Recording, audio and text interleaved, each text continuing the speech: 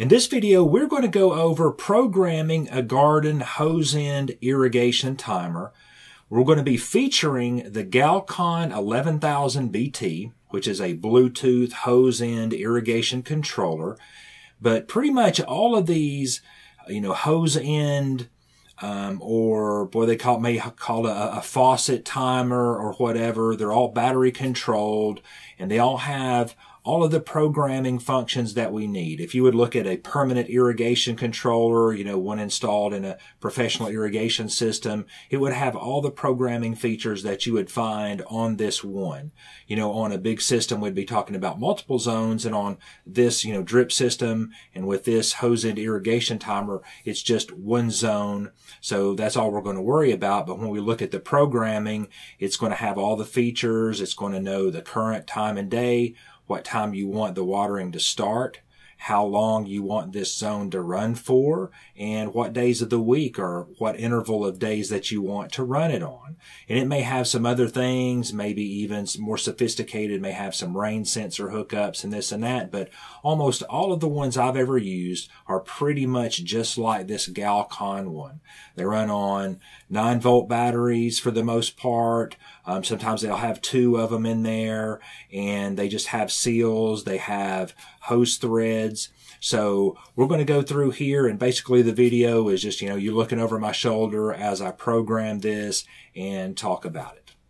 Okay, we're going to go ahead and talk about the timer before we go outside and install it, just to ensure that I can get a good even shot of the display and talk to you about that and make sure you understand what we're doing here. But this is the Galcon 11000 BT Bluetooth hose end battery operated irrigation controller. Okay, it's a one station, meaning we're going to only run one zone of irrigation with it, one zone of drip. And what we have here, just looking at the timer itself, is the inlet is a female hose thread. It's got a little filter in there. You want to always make sure that the filter and the gasket is there.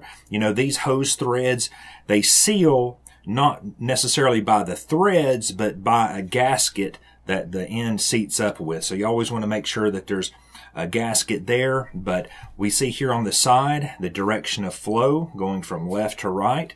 Now if we open this up here, let's pull this open. It has a 9-volt battery compartment here. Okay, just one 9-volt battery. You probably need to change these once a year, even though the battery can last longer than that. It's just good to change them before the settings go dead on it. So let's talk about the buttons and the features, the display and so forth.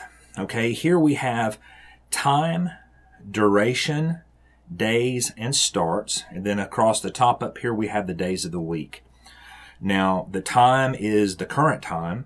And if you've watched any of my timer programming videos, I always talk about the 4 steps of timer programming. Number 1 is always to get the correct time, the current time correct, because if the timer doesn't know what time it is right now, then nothing that you're telling it to do is going to happen when you think it's going to happen, right? The timer's only as smart as you are, so we have to make sure that we get the correct current time. The duration is how long the irrigation is going to run for. The days, obviously is going to be the days we want it to run, and then the starts refers to our start times. So we have 4 different start times here if we wanted to run it like early in the morning, at say 6 a.m. and then run it at 11 a.m. and then 3 p.m. and then 6 or 7 p.m. or something like that. We have up to 4 start times. I'm just going to set it up for one start time right now. It's not terribly hot yet. The plants have just gone in. We're going to water them every day for 1 hour. Okay, we talked about this a little earlier about, how much water we want to put down. Drip irrigation is very low volume, slow dripping. So we're going to do 1 hour to get 1 gallon on each plant each time we water. Okay, so let's turn this thing on here and let's start going through it. Okay, so we've pulled up the time. I hope you can see this really well. These displays are kind of hard to pull up, but let's talk about the buttons real quick. Up here we have a minus and a plus, and that's how we're going to change the values up or down. we have a right arrow key right here, and that's the parameter selection used to select, you know, the value or the parameter that we want to change. Like you'll see that in a minute as, you know, we go from hours to minutes, that we're going to use this to change the value, and the value that's flashing is the one that can be changed. So we have to change to a flashing value before we can change it, okay? And then we have a button over here called the programming step. And that's how we get to from time to duration to days to starts, is we're going to use that button, okay? And that's going to move us from 1 to 1 here so that we can change each thing about our programming situation. And this is a manual button. If we, you know, set this thing up and we have a duration in here, I think it comes with 5-minute duration with it just from the factory. So, but once we program in our hour, and we just say we come out, you know, one afternoon, everything's looking really wilty, it's incredibly hot and dry.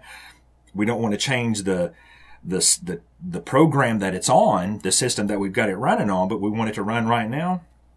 We just come over here and hit that manual button, and the system comes on. You can walk away from it. It's going to run, like I said, it's got 5 minutes in the timer from the factory. So it would run out this 5 minutes and then reset itself for its next regularly scheduled time. Okay, so let's go through this real quick. So we're on the time. So let's get it. Okay, our 12 is flashing. So 12 a.m.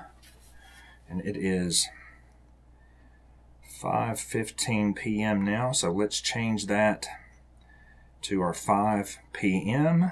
All right, we're going to hit this and get it over to the minutes. So let's take this down to 15. Okay.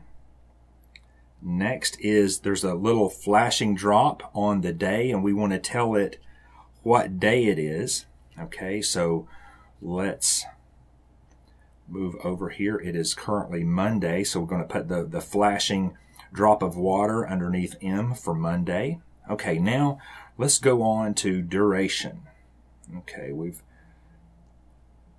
Okay, so our little icon is here on duration, so we're going to use our plus to take our time up. The first 15 minutes, let's see, we got to get it flashing first, don't we?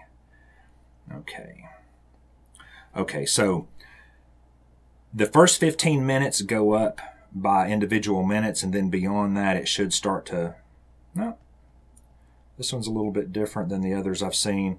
A lot of times these, once you get to 15 minutes, will click up from 15 to 30 to 45, but this one does individual minutes all the way up. I like that. So let's change this to 1:00. So we've got 1 hour of duration on that. Okay, so now let's go to our days, and we're going to use a plus to put a drop underneath every day. So we want it to run every day. So you hit plus and it automatically advances to the next day. So we're just going to set drops up underneath every day. And that's how we're going to do it to begin with. Okay, so let's hit our programming step. And so now this is our first start. Okay, and so we want this thing to come on at 6 in the morning. It's still dark. We want to get our irrigation done, let the water drip down into the soil and get down to the roots before the sun starts to come up and start to dry things out and evaporate it. I mean, you could do 5 a.m. or 6 a.m. Just depends on what time of year it is. So let's hit our parameter selection till we get over here to our hour. Okay. Let's set this up for 6 a.m. And now, if you notice down here, there's 1 tick, 2 ticks, and then there'll be a 3 tick, and then a Roman numeral. I know I'm setting that messed up, but there'll be a number 4 here, a Roman numeral 4. All right, let's advance on, and I'll show you. See, there's the 3. And then there's the 4. Okay, so let's go back. We got our 1 start time, 2 is off, 3 is off, 4 is off, and that's what we need. It's 5:17. It's going to run for an hour every day, and that's what we want it for. Okay, so what we're going to do is just go ahead and close this, and we're going to go ahead and take it outside and start putting everything together. Okay, I've downloaded the Galcon BT app from the App Store. Let's open it up here and see what we've got here. It's pulled up our device here automatically and says unpaired. So let's see what happened. Enter pairing code. The irrigation pairing code will appear on the monitor. So it says 4675.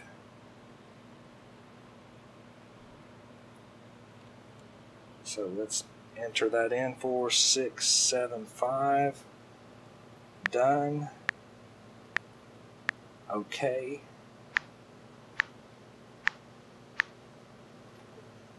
And all right, it tells us that the next irrigation is going to be in the morning here. And we can even go to manual. Let's try a start on it. Please enter duration. Okay, see there's a duration here. So we're going to, let's see here, let's see what we've got. I see here.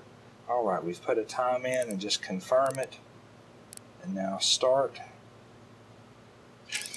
Boom, and we hear it go. It's running manually now.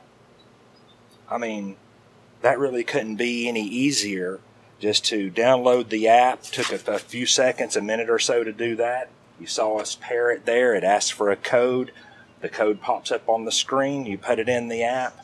Boom, you're up and running. So really nice. So let's go ahead and stop our manual. And you know, we've got things that we can do here. It gives you the status of your next irrigation. The program, you can go in here and set your days, your start times, run time, and all that. So it's basically everything that you need in the app here.